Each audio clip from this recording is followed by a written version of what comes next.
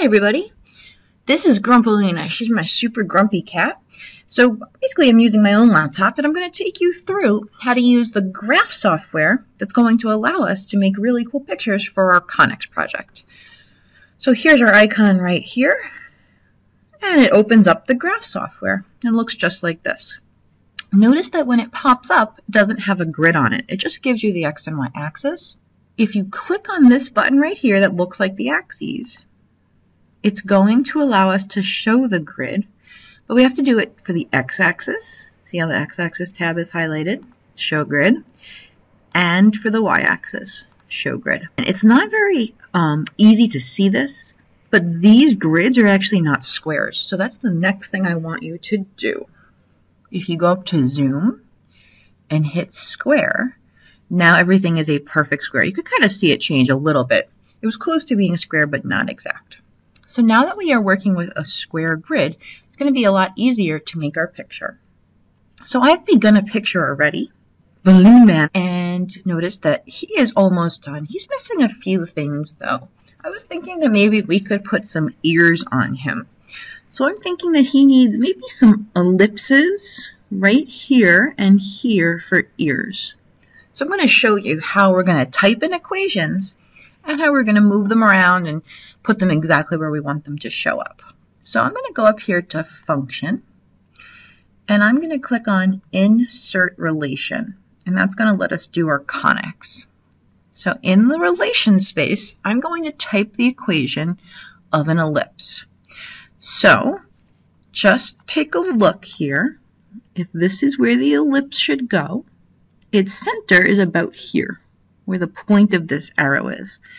So it looks like it's maybe at, I don't know, -1. And these grids are going by 2s right now. That's another thing, actually. Let's change this around. If this is, yeah, see, I can change my grids to go by 1 each by zooming out. That's easier to work with now. So now let's take a look again. If this is where I wanted to put the ear, it looks like maybe it's at -1.5, and about here, if this is 7, this is 6, this is 5, so it's about 5.5. So I'm going to center my ellipse at -1.5, 5.5, and let's see what we can do from there. So again, let's go to Insert Relation, and I'm going to do x plus 1.5 all squared. Divide that by some really small value. Remember that this number that you're dividing by is the distance. Like if I'm looking at this blue ellipse right here, the number I want to divide by is that distance right there squared. I'm just going to put a 1 for right now, and let's see if we need to make it smaller. Plus y minus 5.5, we're going up 5.5, square that. And we want it to be a little bit longer, right? The ear should look more like the body here, so I'll just divide that by 2. And we're going to set that equal to 1. And remember, this is just a computer. We can always change what we typed in. I'm going to also change the color to whatever color I want. Even has custom colors up here. Oh, so let's take a look. I think maybe that's what I did for the face. So we'll try that. And there it is. Whoa, that is way too big. Way too big. So we need to cut down on both this distance and this distance. So also notice that it's not filled in. So we're going to fix those two things right now. So I'm going to double click on the equation that I just typed in, which is right over here. I'm going to change this number that I was dividing by. 1 was actually too big. Let's make it 0.2. Let's just change that. I'm going to hit OK and see what happens.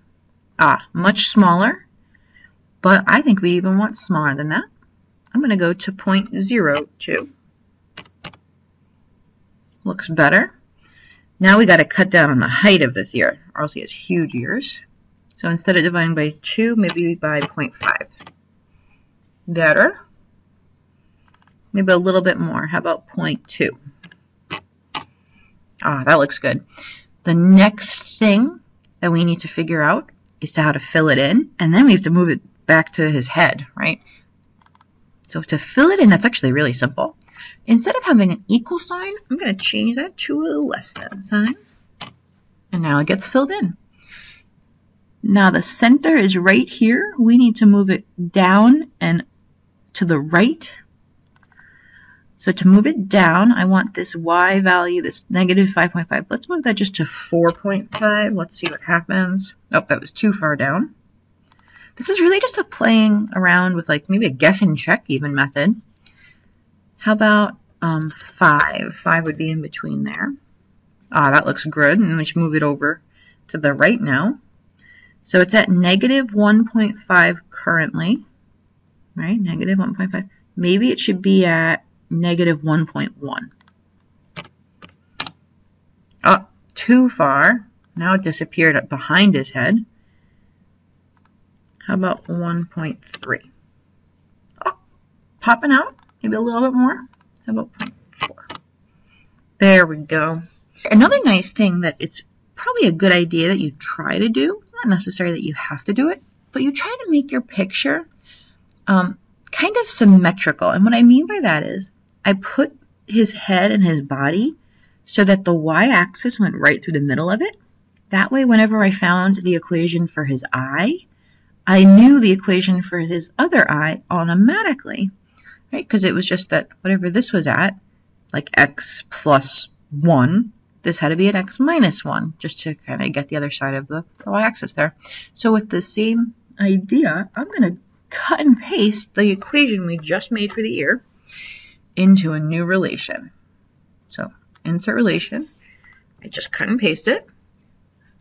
Notice that this x plus 1.4 would move the ear left 1.4. I want to move it right 1.4, so I'm going to change that to subtraction.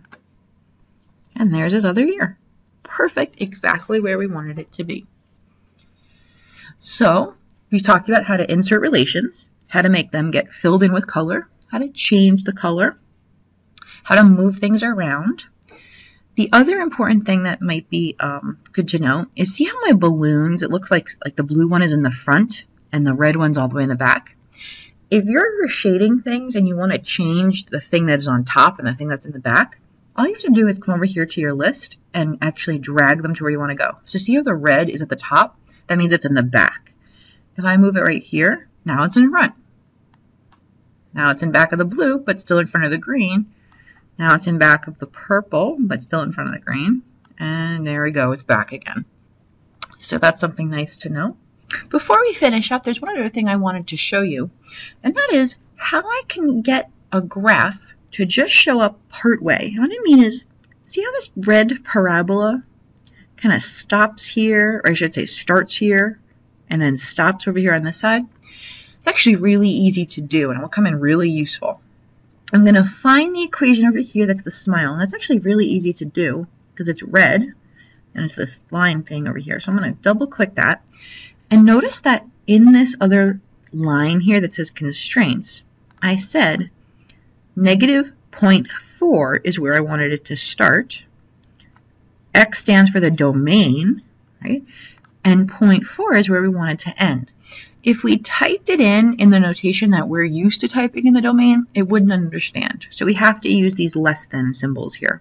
So we want x to be greater than negative 0.4 and less than 0.4. So watch, if I changed these to 1, or just that one side to negative 1, I mean, and this side to 1, see, now we get a huge smile. He looks kind of freaky. I think we should change that back. So negative 0.4 to 0.4. What I really like about this project is that there are many right ways of doing things. So you can kind of feel free to be creative. And it doesn't have to be perfect. Obviously you want it to look good. But on this problem right here, there was no reason to pick negative 0.4 and 0.4. We could have gone with negative 0.45 and 0.5. Obviously like the negative 1, that didn't look good. So you probably shouldn't go with it. But yeah, feel free to do whatever you think looks the best. And then lastly, whenever you finish with your picture, you want to make sure that you get rid of the grid and the axes because you just want it to look like a picture. And see this thing over here? This is called the legend. We're going to remove all this stuff. So I'm going to go up here to the axis button again. I'm going to unclick show grid, y-axis, unclick show grid, and in settings, I'm going to go to axes style. We don't want any. Hit OK. And there's our picture. Notice how the red balloon's getting cut off. We want to make sure that the picture can be seen. I'm just going to drag it with the little hand thing here. And there's my full picture. So that looks nice. And then, so now if I want to undo the legend, if I go over here and right click it, it's already clicked to check to show legend. I'm just going to uncheck that and it's gone. And now if you wanted to print a picture, I would take a screenshot. There's a little print screen button on your keyboard. Maybe put it in a Word document and then print it out on a colored printer. And that's how we use this graph program.